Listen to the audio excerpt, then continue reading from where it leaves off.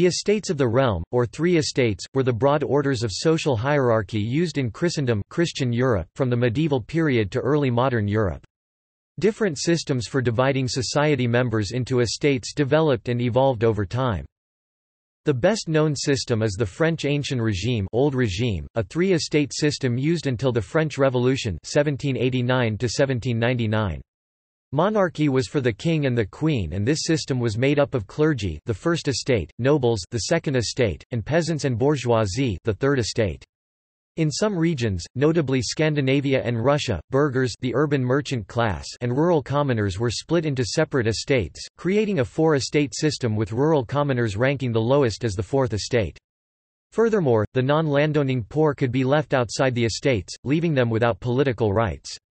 In England, a two-estate system evolved that combined nobility and clergy into one lordly estate with «commons» as the second estate. This system produced the two Houses of Parliament, the House of Commons and the House of Lords. In southern Germany, a three-estate system of nobility, princes and high clergy, ritters, knights, and burghers was used. Today the terms three estates and estates of the realm may sometimes be reinterpreted to refer to the modern separation of powers in government into the legislature, administration, and the judiciary. Additionally, the term fourth estate usually refers to forces outside the established power structure, evoking medieval three-estate systems, most commonly in reference to the independent press or media. Historically, in Northern and Eastern Europe, the fourth estate meant rural commoners. Social mobility. During the Middle Ages, advancing to different social classes was uncommon and very difficult. The medieval church was an institution where social mobility was most likely up to a certain level, generally to that of vicar general or abbot, abbess for commoners. Typically, only nobility were appointed to the highest church positions, bishops, archbishops, heads of religious orders, etc., although low nobility could aspire to the highest church positions. Since clergy could not marry, such mobility was theoretically limited to one generation. Nepotism was common in this period. Another possible way to rise in social position was due to exceptional military or commercial success. Such families were rare and their rise to nobility required royal patronage at some point. However, because noble lines went extinct naturally, some ennoblements were necessary. Dynamics. Medieval political speculation is imbued to the marrow with the idea of a structure of society based upon distinct orders. Johann Huizinga observes, "The virtually synonymous terms estate and order designated a great variety of social realities, not at all limited to a class." Huizinga concluded applying to every social function, every trade, every recognizable grouping. There are, first of all, the estates of the realm, but there are also the trades, the state of matrimony and that of virginity, the state of sin.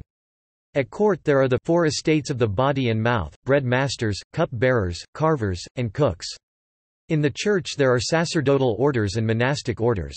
Finally there are the different orders of chivalry. This static view of society was predicated on inherited positions. Commoners were universally considered the lowest order. The higher estate's necessary dependency on the commoner's production, however, often further divided the otherwise equal common people into burghers, also known as bourgeoisie, of the realm's cities and towns, and the peasants and serfs of the realm's surrounding lands and villages. A person's estate and position within it were usually inherited from the father and his occupation, similar to a caste within that system. In many regions and realms there also existed population groups born outside these specifically defined resident estates. Legislative bodies or advisory bodies to a monarch were traditionally grouped along lines of these estates, with the monarch above all three estates. Meetings of the estates of the realm became early legislative and judicial parliaments. Monarchs often sought to legitimize their power by requiring oaths of fealty from the estates. Today, in most countries, the estates have lost all their legal privileges, and are mainly of historical interest.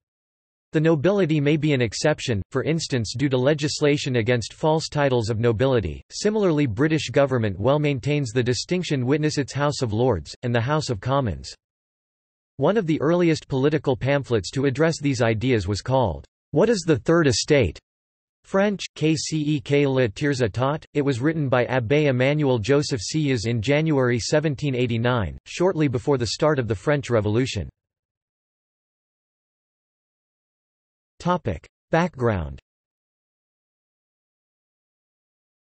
After the fall of the Western Roman Empire, numerous geographic and ethnic kingdoms developed among the endemic peoples of Europe, affecting their day-to-day secular lives. Along with those, the growing influence of the Catholic Church and its papacy affected the ethical, moral and religious lives and decisions of all.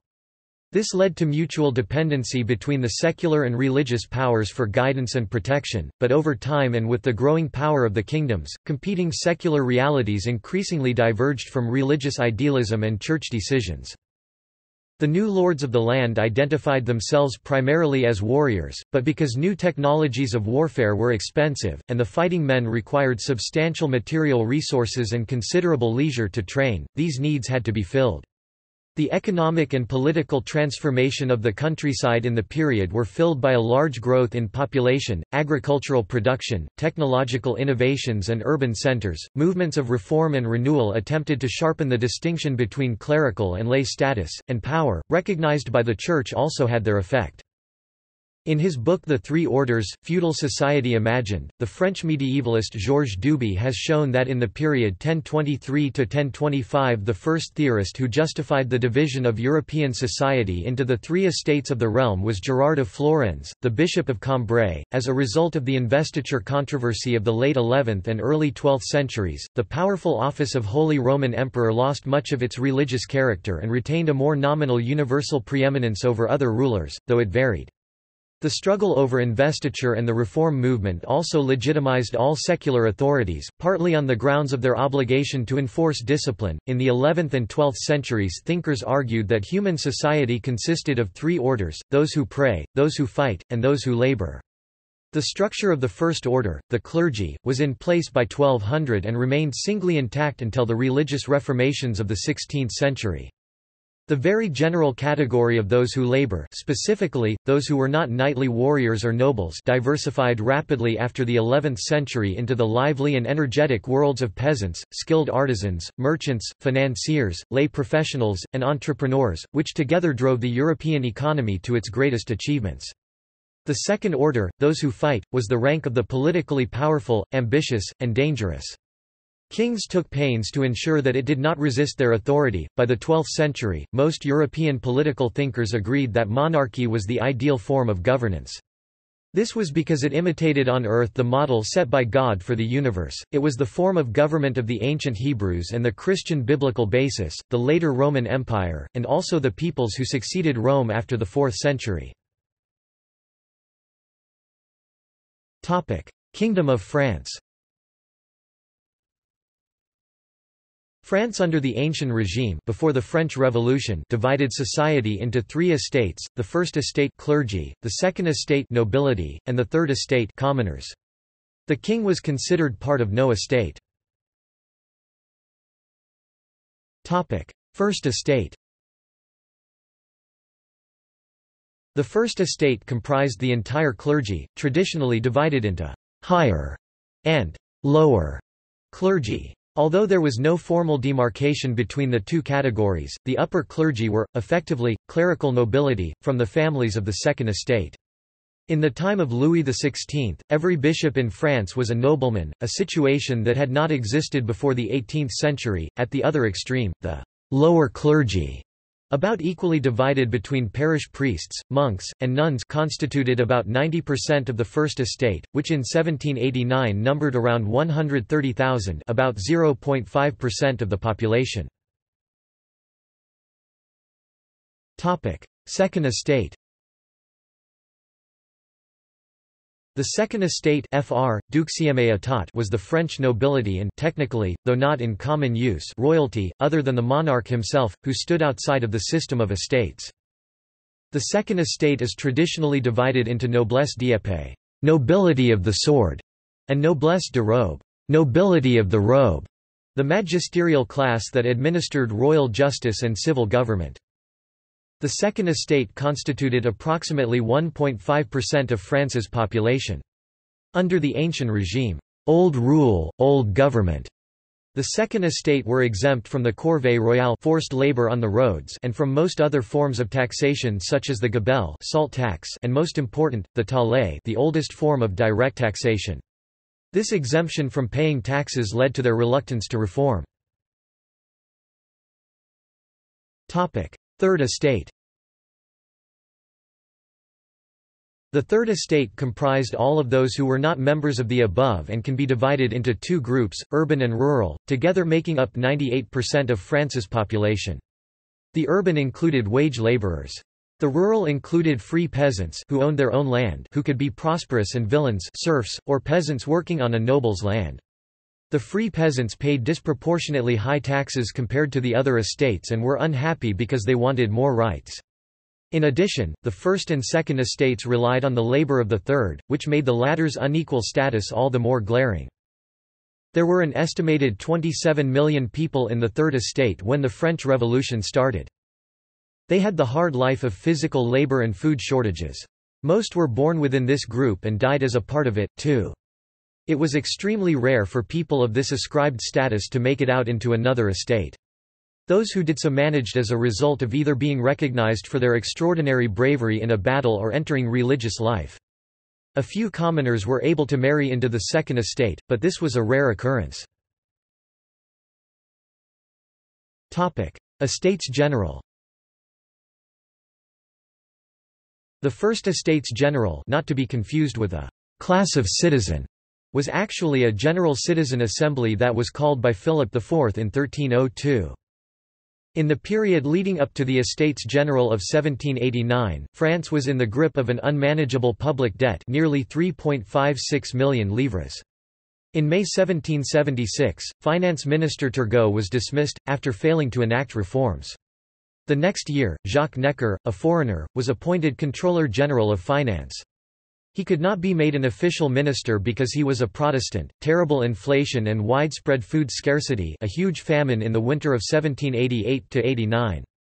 This led to widespread popular discontent and produced a group of Third Estate representatives, 612 exactly, pressing a comparatively radical set of reforms, much of it in alignment with the goals of Finance Minister Jacques Necker, but very much against the wishes of Louis XVI's court and many of the hereditary nobles forming his Second Estate allies, at least allies against taking more taxes upon themselves and keeping the unequal taxation on the commoners. When he could not persuade them to rubber stamp his ideal program, Louis XVI sought to dissolve the Estates General, but the Third Estate held out for their right to representation. The lower clergy and some nobles and upper clergy eventually sided with the Third Estate, and the king was forced to yield. Thus, the Estate General meeting was an invitation to revolution.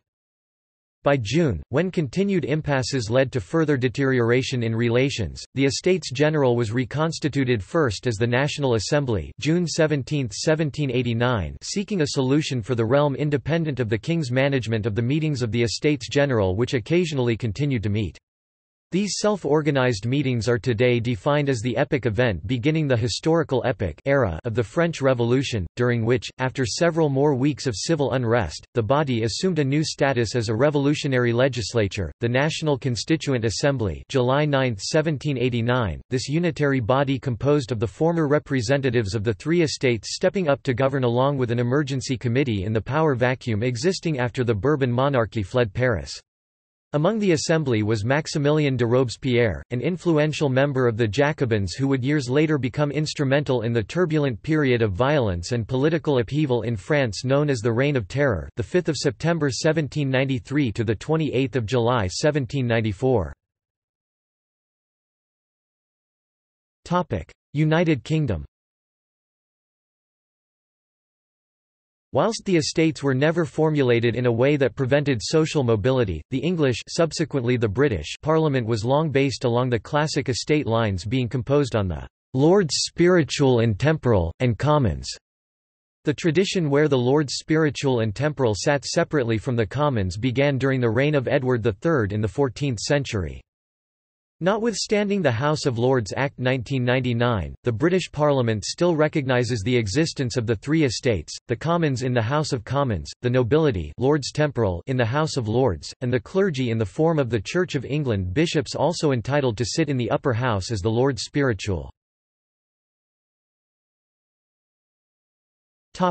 Scotland.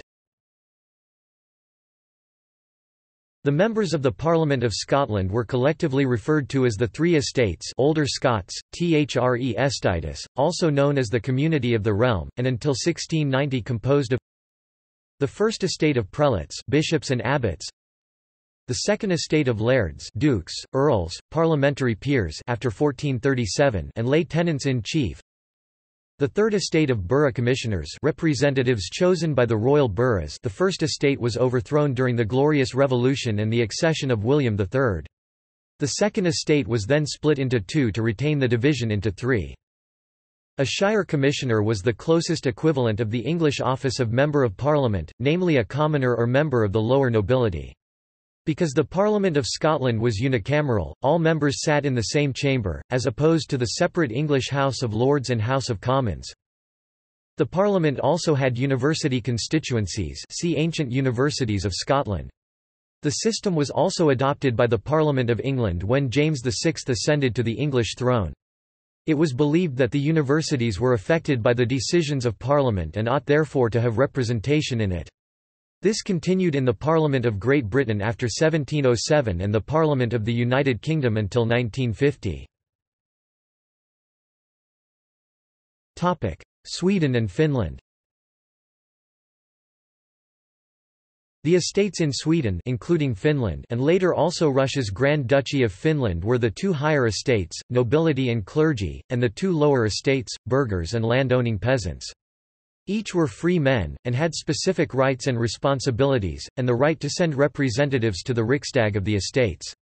The Riksdag, and later the Diet of Finland, was tetracameral. At the Riksdag, each estate voted as a single body. Since early 18th century, a bill needed the approval of at least 3 estates to pass, and constitutional amendments required the approval of all estates. Prior to the 18th century, the king had the right to cast a deciding vote if the estates were split evenly. After Russia's conquest of Finland in 1809, the estates in Finland swore an oath to the emperor in the Diet of Porvoo. A Finnish house of nobility was codified in 1818 in accordance with the Old Swedish law of 1723. However, after the Diet of Porvoo, the Diet of Finland was reconvened only in 1863. In the meantime, for a period of 54 years, the country was governed only administratively. There was also a population outside the estates. Unlike in other areas, people had no default estate, and were not peasants unless they came from a landowner's family. A summary of this division is: nobility, see Finnish nobility and Swedish nobility, was exempt from tax, had an inherited rank and the right to keep a fief, and had a tradition of military service and government. Nobility was codified in 1280 with the Swedish king granting exemption from taxation to landowners that could equip a cavalryman or be one themselves for the king's army. Around 1400, letters patent were introduced, in 1561 the ranks of count and baron were added, and in 1625 the House of Nobility was codified as the first estate of the land. Following Axel Oxenstierna's reform, higher government offices were open only to nobles. However, the nobility still owned only their own property, not the peasants or their land as in much of Europe. Heads of the noble houses were hereditary members of the Assembly of Nobles. The nobility is divided into titled nobility, counts and barons, and lower nobility. Until the 18th century the lower nobility was in turn divided into knights and esquires such that each of the 3 classes would first vote internally, giving 1 vote per class in the assembly. This resulted in great political influence for the higher nobility. Clergy, or priests, were exempt from tax, and collected tithes for the church. After the Swedish Reformation, the church became Lutheran. In later centuries, the estate included teachers of universities and certain state schools. The estate was governed by the state church, which consecrated its ministers and appointed them to positions with a vote in choosing diet representatives. Burghers were city dwellers, tradesmen and craftsmen. Trade was allowed only in the cities when the mercantilistic ideology had got the upper hand, and the burghers had the exclusive right to conduct commerce within the framework of guilds. Entry to this estate was controlled by the autonomy of the towns themselves. Peasants were allowed to sell their produce within the city limits, but any further trade, particularly foreign trade, was allowed only for burghers. In order for a settlement to become a city, a royal charter granting market right was required, and foreign trade required royally chartered staple port rights. After the annexation of Finland into Imperial Russia in 1809, mill owners and other proto-industrialists would gradually be included in this estate. Peasants were land owners of land-taxed farms and their families, which represented the majority in medieval times. Since most of the population were independent farmer families until the 19th century, not serfs nor villeins, there is a remarkable difference in tradition compared to other European countries. Entry was controlled by ownership of farmland, which was not generally for sale but a hereditary property. After 1809, Swedish tenants renting a large enough farm 10 times larger than what was required of peasants owning their own farm were included, as well as non-nobility owning tax-exempt land. Their representatives to the Diet were elected indirectly. Each municipality sent electors to elect the representative of an electoral district. To no estate belonged propertyless cottagers, villeins, tenants of farms owned by others, farmhands, servants, some lower administrative workers, rural craftsmen, traveling salesmen, vagrants, and propertyless and unemployed people who sometimes lived in strangers' houses. To reflect how the people belonging to the estates saw them, the Finnish word for obscene, saditon, has the literal meaning, estateless. They had no political rights and could not vote. Their mobility was severely limited by the policy of legal protection. Finnish, laillinen suojelu, every estateless person had to be employed by a taxed citizen from the estates, or they could be charged with vagrancy and sentenced to forced labor.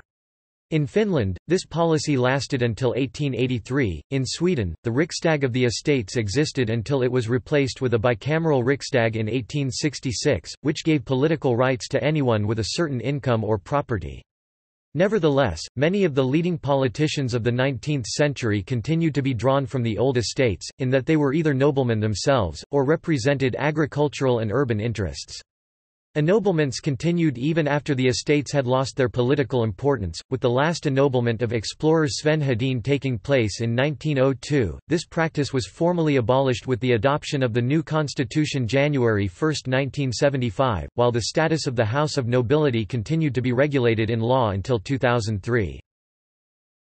In Finland, this legal division existed until 1906, still drawing on the Swedish constitution of 1772. However, at the start of the 20th century most of the population did not belong to any estate and had no political representation.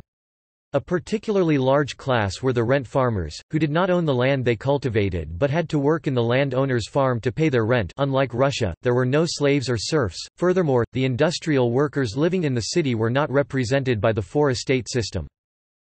The political system was reformed as a result of the Finnish general strike of 1905, with the last Diet instituting a new constitutional law to create the modern parliamentary system, ending the political privileges of the estates.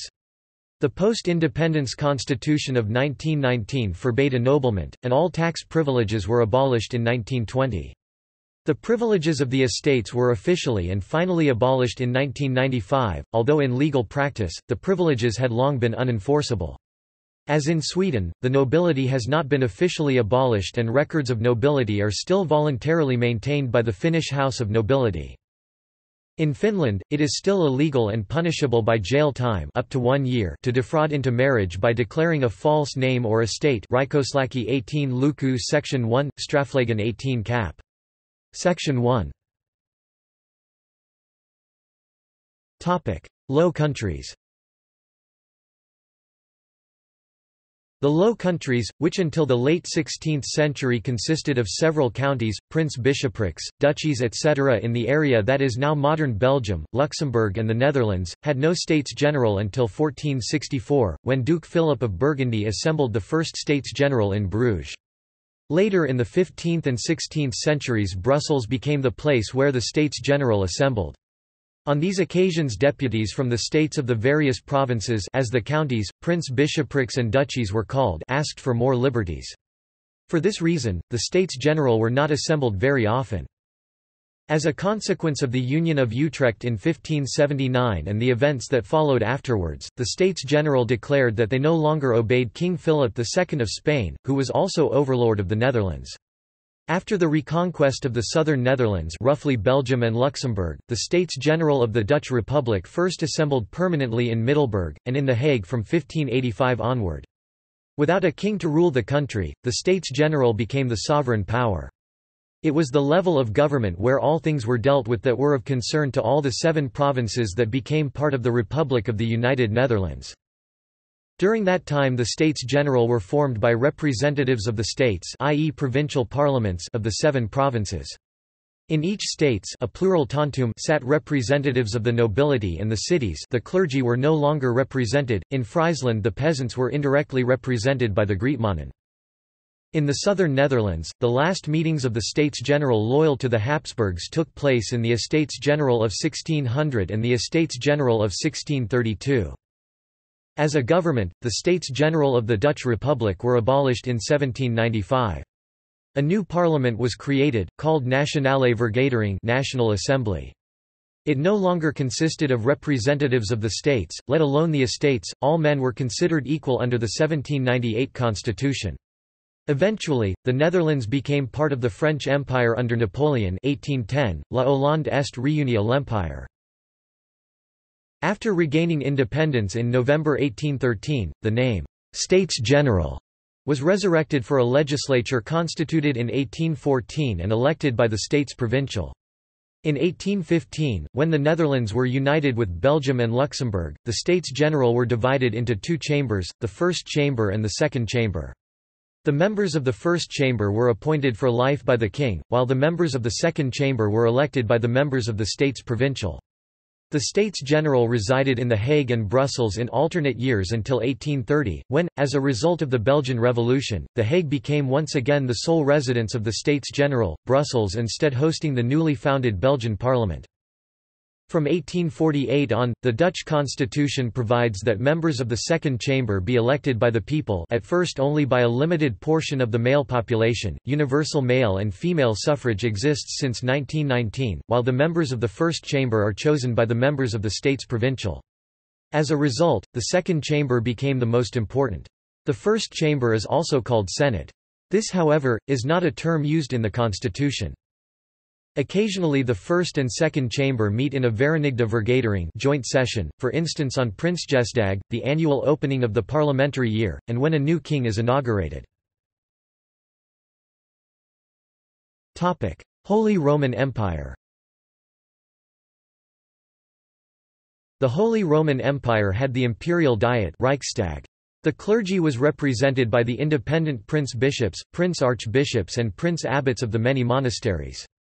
The nobility consisted of independent aristocratic rulers, secular prince-electors, kings, dukes, margraves, counts and others. Burghers consisted of representatives of the independent imperial cities.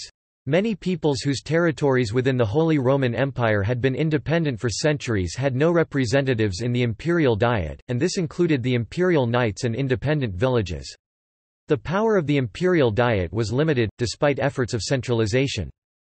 Large realms of the nobility or clergy had estates of their own that could wield great power in local affairs. Power struggles between ruler and estates were comparable to similar events in the history of the British and French parliaments.